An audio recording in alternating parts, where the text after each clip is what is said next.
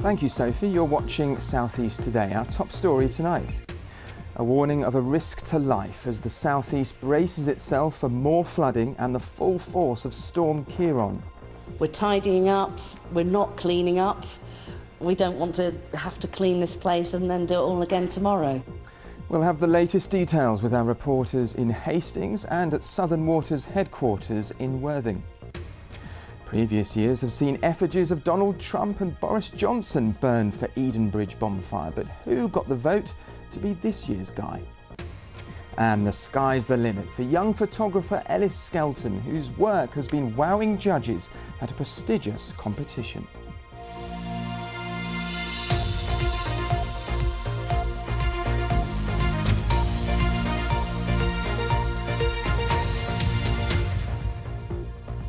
Welcome to the programme. I'm Charlie Rose. People are being told not to risk their lives by going to the coast as the southeast braces itself for more strong winds and heavy rain overnight, with a Met Office amber weather warning in place for the entire region. Storm Ciarán is likely to bring disruption, with wind speeds predicted to reach up to 80 miles an hour. The warning comes in at 6 tomorrow morning until 5 in the afternoon. Between 40 to 45 millimetres of rain is expected in many places, similar to the amount some areas saw last weekend. And that rain will fall on ground which is already saturated, increasing the likelihood of flooding. The Environment Agency has issued 24 flood warnings for England by 3 o'clock this morning. Rail operators, Southern and South Eastern, are urging people to stay at home and not to travel.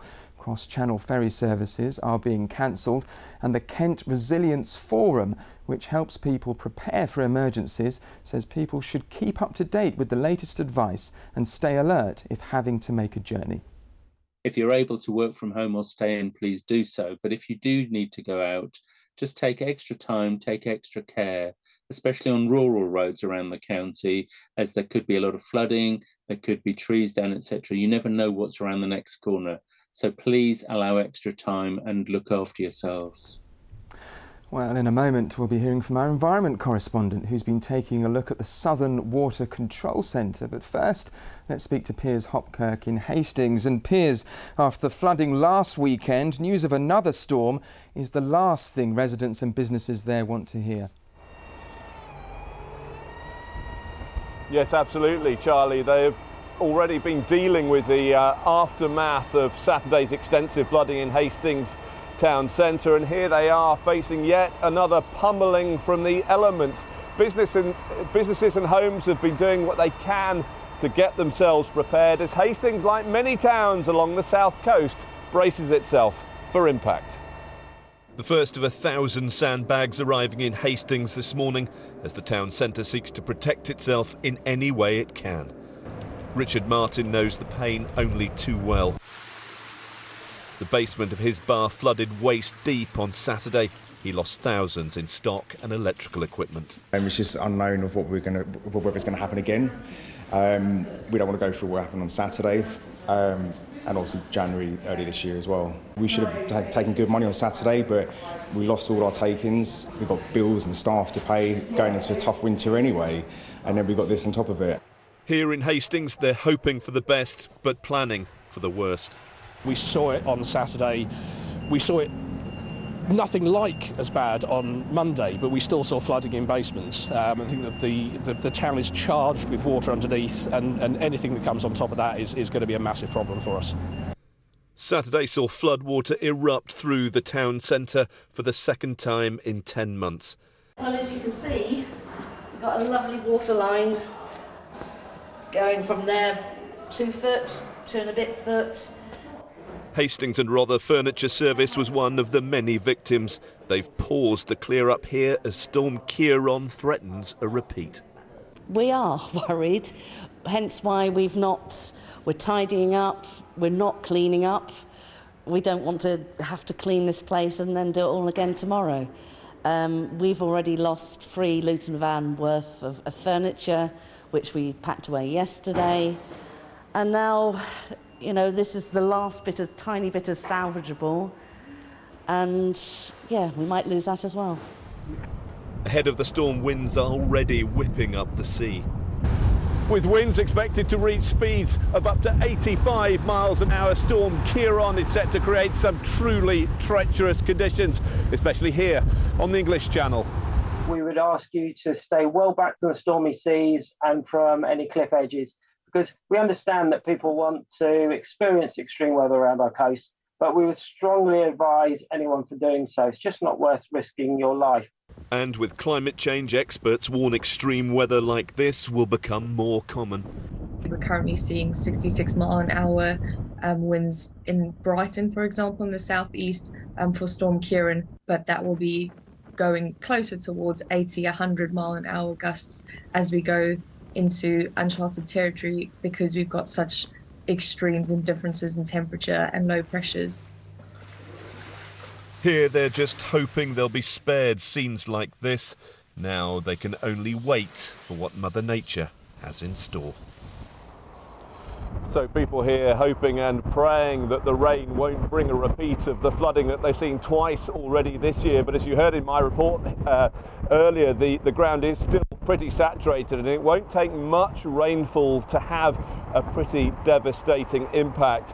Away from Hastings and across the southeast, Storm Ciarán is expected to have a major impact on travel tomorrow. As you've heard, the ferry companies have already cancelled some crossings.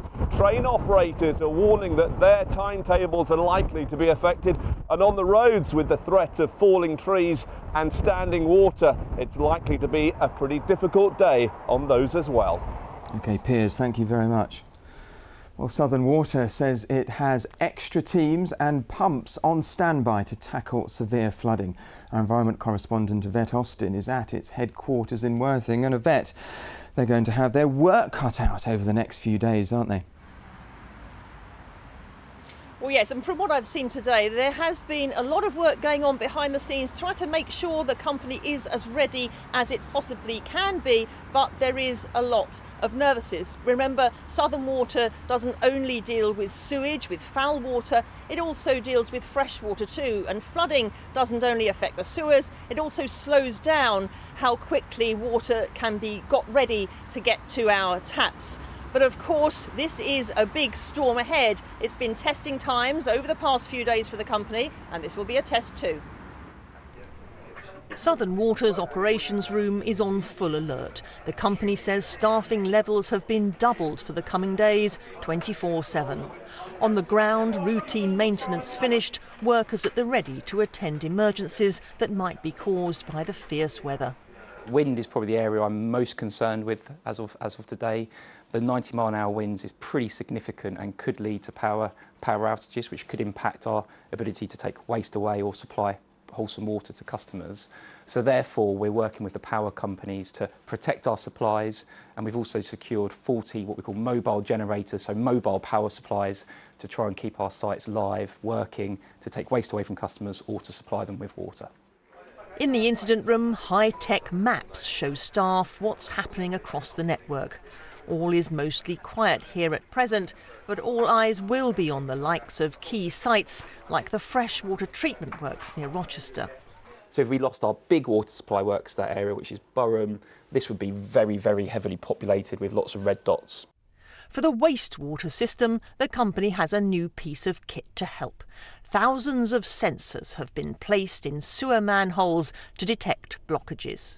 We have about 24,000 of these monitors across our estate, and they're there to proactively alert us to a problem on the network so we can respond more speedily to prevent an environmental problem, a pollution, or prevent flooding to customers. But again, what the tool has enabled us to do is to really distinguish between a blockage and flow of water, which is why it's quite an effective tool.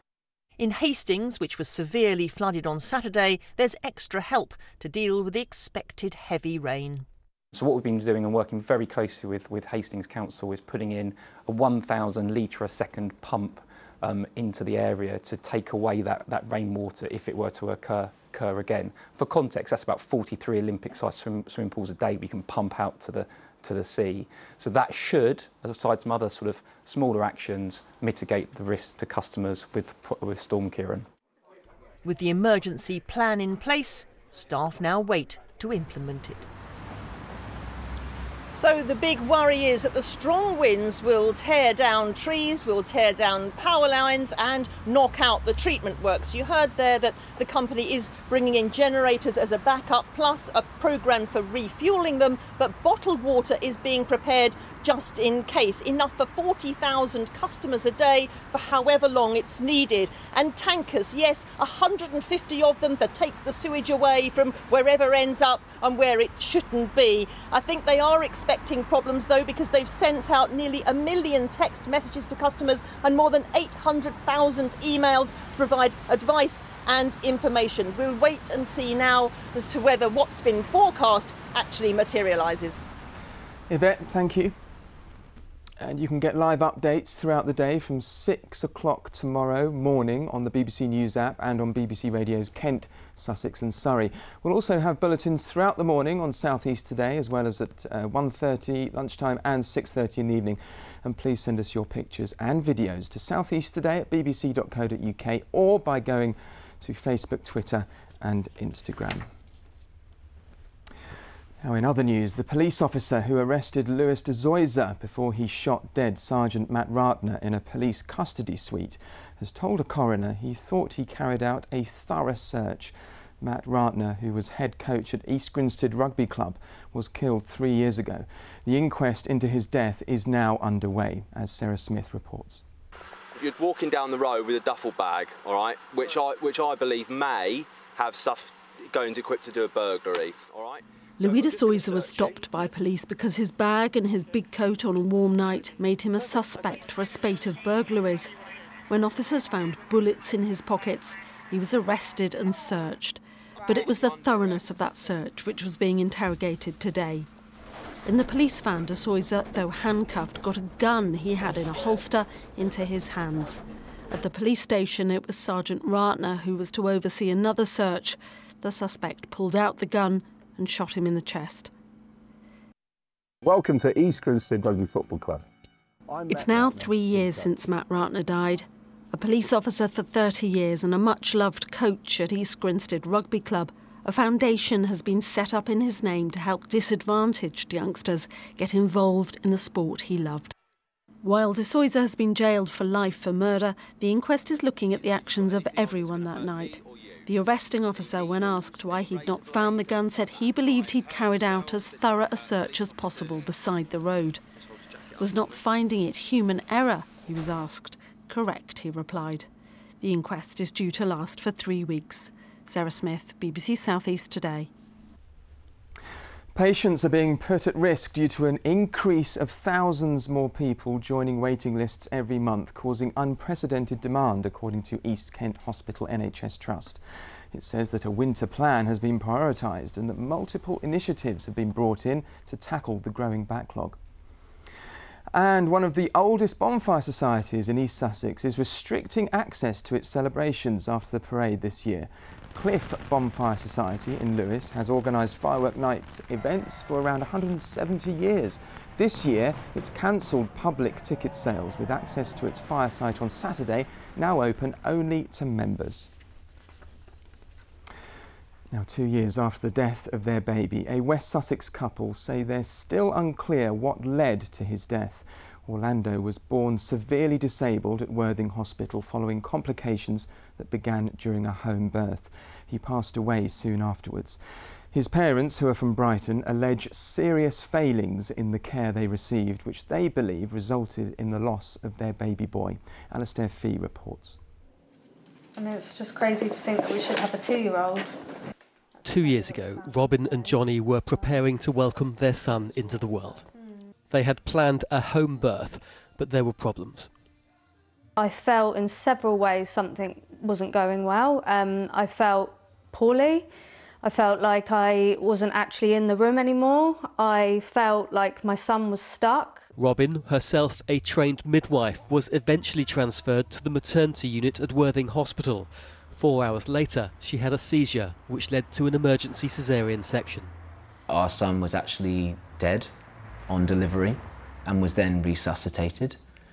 The diagnosis was absolutely worst case scenario, and therefore we were told by the consultant team soon after that that they had made the decision. They thought it was in his best interest to move from intervention care to keep him alive to palliative care. Hi, buddy boy. The couple named him Orlando. He lived for just 2 weeks. During the many months since his birth, an inquest into his death has been delayed twice. An investigation by the National Midwifery Council was sparked by concerns from the family after they reviewed the hospital's notes. That investigation is ongoing. The family say Sussex NHS Foundation Trust has not provided an adequate explanation of what happened to their son while under its care. Nothing's ever going to bring him back, nothing's ever going to erase those memories, nothing is actually going to physically help us, but we need to have accountability as to what happened to us. In a statement, University Hospitals Sussex NHS Trust has said, "We know that the loss of Orlando has been intensely traumatic and upsetting for his family. Senior staff visited in person to offer our deep sympathy for their terrible experience. We expect the inquest to take place next spring, and we will do everything we can to support the coroner in that process. We want to be open, to listen, and to seek to improve care for mothers and babies if we possibly can." The Trust need to acknowledge that this shouldn't have happened, because I can tell you it is world-shattering. The day that our son passed away, a very large portion of myself and my wife passed away that day as well. And that will stay with you for the rest of your life. An inquest into Orlando's death is expected to take place next spring. Alistair Fee, BBC South East Today. Now, he's only 17 years old, but Ellis Skelton's stunning photos of his local area around Eastbourne are already turning the heads of judges at a major national competition. Up against 17,000 entrants, not one, but two of Ellis's photos have been highly commended. His shot of a starling murmuration over Eastbourne Pier and his picture of a snow-covered South Downs. We'll be speaking to Ellis and his mum Sarah in a moment, but first, let's take a look at some of his work.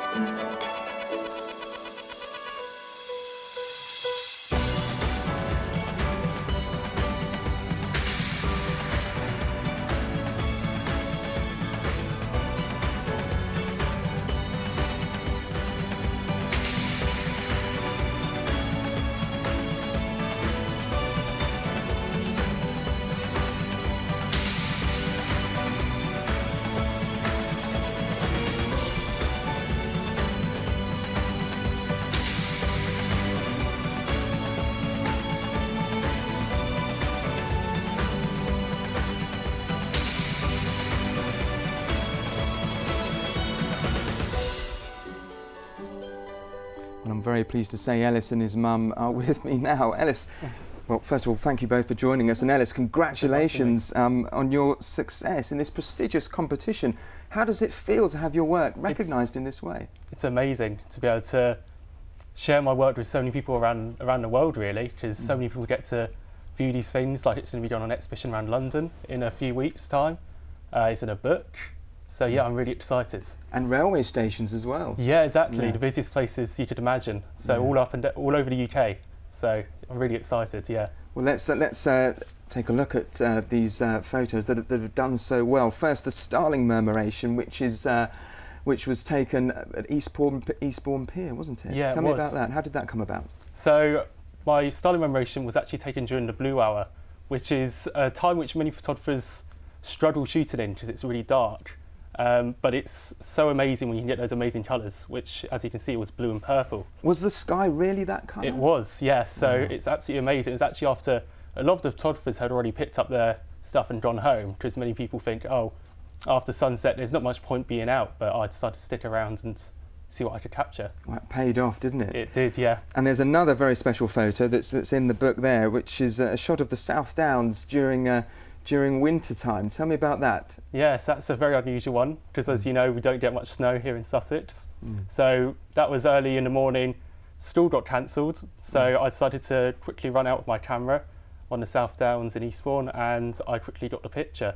And that was during the sunrise, where you get all those really unusual orange colours through the mist. So. Didn't get frozen fingers? No, not at all. But yeah, I was out for quite a while, getting different snaps, and yeah, it was great fun. So, Mum, if school wasn't shut, that photo would have never have materialised, would it? Exactly. No, most definitely not. And it was early in the morning.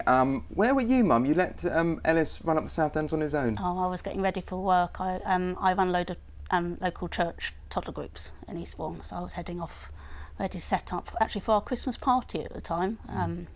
At the toddler group, well, Ellis said, "Oh, I'm going to shoot off," and up with my camera on the Downs.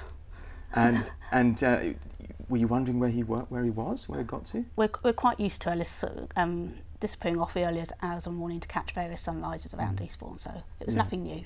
Did he inherit his photography skills from you then? Oh no, most definitely not. 17,000 entrants in this competition, Ellis. Yeah, it's amazing. It's a lot more than the previous few years. Charlie Waite, the founder, actually said that this year it's been incredible to see how many people had entered. There are more young people this year, but also more women as well. So it was great to see so many people, and it was amazing to get into the last few in the finals. And what people don't know is that the vast majority of people you're up against were adults who are very, very experienced. Yeah, so I can't think of how many, but there's quite a few adult entries.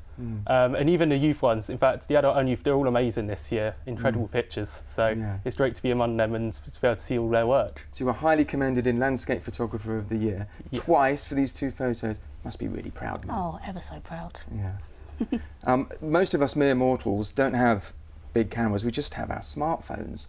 What are your top tips, Ellis, for taking a successful photo? Because mine keep coming out blurry. Best technique, I'd say, is lighting. I think it's the most important thing, and that's what I try to capture all my photographs. Usually during sunrise, sunsets is my favourite time to photograph because you get that nice soft lighting. It's always about composition as well, is another really important rule. If you can try frame it in the right place, adds all that balance, and get a really nice looking picture which is eye pleasing to look at. And you've got to get up very, very early in the morning, haven't you? Yeah, in the snow. Early. Yeah. So the earlier the better. Yeah, and obviously you want to make a career out of this, and you're going to enter more competitions, so I wish you the very best of luck and congratulations. They're beautiful photos. So thank you. Thank you very much to both of you for coming in to talk to us about it. Thank you. Thank you very much. Thank you. Well, from photography to football, and Gillingham have appointed Stephen Clements as their new head coach. This will be his first job in management after previous spells as an assistant manager at Aston Villa and Newcastle United. Replacing Neil Harris, Stephen Clements' first match will be on Saturday, a trip to Hereford in the FA Cup. Now, past targets have included Boris Johnson and Donald Trump, but which public figure will be burnt on a stake at this year's Edenbridge bonfire? It's always highly anticipated, but we can now reveal that this year's celebrity guy is London Mayor Sadiq Khan, responsible, of course, for the expansion of the ultra-low emission zone to cover the whole of Greater London, bordering Kent and Surrey. It comes as nearly 1,000 crimes linked to ULEZ cameras being stolen or vandalised have been recorded by police in 7 months. Peter Whittlesey reports. It's a village institution that's followed around the world. The person who has inflamed the folk of Edenbridge is turned into an effigy and burned alongside Guy Fawkes. This year, it's Sadiq Khan for expanding London's ultra-low emission zone to just 10 miles from the Kent town. I think for the first time, one of our celebrity guys is because they've had an impact on the lives of people living and working in Edenbridge itself. We've got local businesses who, would be travelling into that zone who now being charged for it. We've got people who perhaps giving care over the borders into the zone. If you live in a news vacuum, you might not realise why ULEZ is unpopular. Well, if your motor doesn't comply, you have to pay £12.50 a day to enter the zone. Those that don't cough up and are captured on camera are fined. Those cameras are highlighted in this effigy. What's different about the guy this year is the fact that we didn't do his face because we didn't want to do the politician, and we thought it would be interesting to do something different and not giving a person a face and the camera, who is the main reason why we chosen him. That's artistic licence because they're bored of painting politicians. In previous years, the figures of fun have been Katie Price, Wayne Rooney as Shrek, and of course Donald Trump. But with nearly 1,000 ULEZ cameras vandalised or stolen, this year's pick is very topical. They will be taking the focal point of our big fireworks extravaganza that's taking place at 8:30 on Saturday evening, and that will be after our big procession, which we've got about 550 participants within our procession this year. It's the town's biggest event, but don't worry, there is parking, even for non-compliant ULEZ vehicles, in walking distance from the site. Peter Whittlesey, BBC South East Today. Well, lots of fun being had at Edenbridge, but will the weather dampen spirits over the next few days? Here to tell us is Nina Ridge. Nina, what can we expect? Well, for the weekend, it seems a long way off at the minute, doesn't it? We've got to get through tomorrow's forecast, of course, with our storm on its way. Now, we had a little bit of a lull in the weather this afternoon, whilst we started off today with some cloud and some rain. Actually, skies brightened this afternoon. There was a bit of sunshine, still kept a few showers around. But of course, the forecast is all about how things are going to change over the next 24 hours as our storm arrives. The winds will pick up through the night tonight. 6 o'clock tomorrow morning, our amber warning comes into force. This is the zone. It's a fairly narrow zone. The wind's quite widely through tomorrow, expected to 60-70 miles an hour. They could be stronger through the English Channel coast, and to the north of this, they're not as strong, 50 to 60 miles an hour, and that's why there's a yellow warning in force there. Now, the position of the low is critical to where we'll see the strongest of the winds. The models have been pushing it a little bit further south, but I think we're still in the firing line. The centre of the low, the winds will be very light, so you can see why the warnings are more severe through the Channel Islands and northern France, here really bearing the brunt of it, and as you head towards us, the tightly packed isobars. The winds are expected to be at their strongest for tomorrow morning, and then as we go through Thursday afternoon, that low just starts to fill and weaken. Heading out into the North Sea, the isobars open up, and so the winds will gradually start to fall a little lighter. Now, through this evening, we'll see heavy rain. Of course, that's the other problem, as the strong winds, the ground saturated. The worst of the wet weather is overnight in towards the early hours, with temperatures at 10 to 12 degrees. The black circles indicate our wind gusts, so through the night you can see it around 40 to 50 miles an hour. They then pick up even further through the morning. The main area of rain will clear away to the east, and then a scattering of showers moving through fairly quickly, but it will be how strong those winds will get which will really determine the disruption. You can see how they're strongest through the channel, and then as we push further north, the wind gusts more like 40 to 50 miles an hour. I think as we go through overnight, Thursday into Friday, that's when the winds start to fall a little lighter. Friday is looking a more typical autumnal day. Blustery, yes, just with a few scattered showers. Charlie. The next 24 hours is a worrying time, especially for people living in areas prone to flooding. Nina, thank you very much. Well, I'll be back with an update tonight at 10:30 here on BBC One. I hope to see you then. Goodbye.